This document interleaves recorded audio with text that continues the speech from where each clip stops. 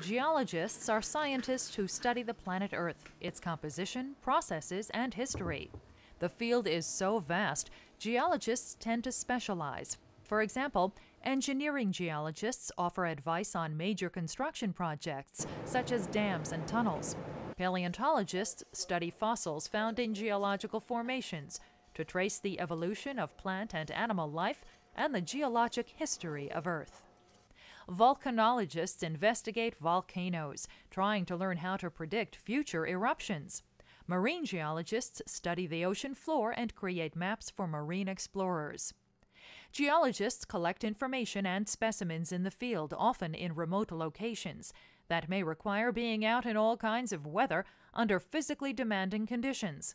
Back in the lab, they analyze the samples with sophisticated equipment.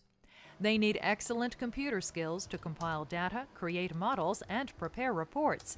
Familiarity with new technologies such as global positioning and geographic information systems is helpful.